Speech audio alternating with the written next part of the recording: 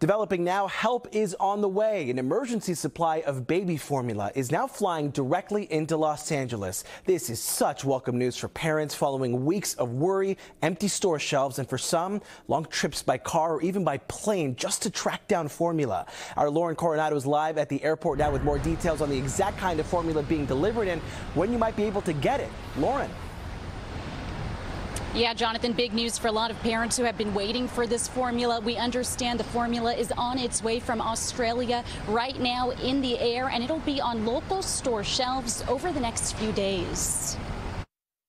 You would think, especially something that important, would not run out. You would think it would be a staple of our society, especially in the United States. Pallets and pallets of Bub's infant formula shipped from Australia Saturday morning and headed for LAX.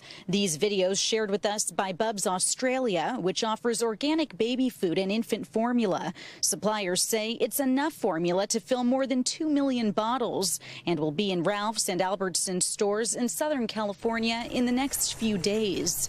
It's part of President Biden's fourth Operation Fly Formula mission, a big relief for parents who've been dealing with the national shortage. You're just like, well, how am I going to feed my baby? Allison Bonang was getting formula shipped from Europe for her 7-month-old baby before the shortage, until supplies ran short. I tried to get more and it was just canceled. They weren't able to get it because I guess all the people that were ordering here also ordered from Europe. She says she has enough for now and hopes this next shipment helps others. I'm very happy to hear that people will finally be getting formula. It's the scariest thing to think you can't feed your baby. The city of LA also jumping into action. Number 13 refers to a mayor's declaration of an emergency regarding a formula shortage. On Friday, City Council ratified Mayor Eric Garcetti's emergency declaration to prevent baby formula price gouging. 10 eyes.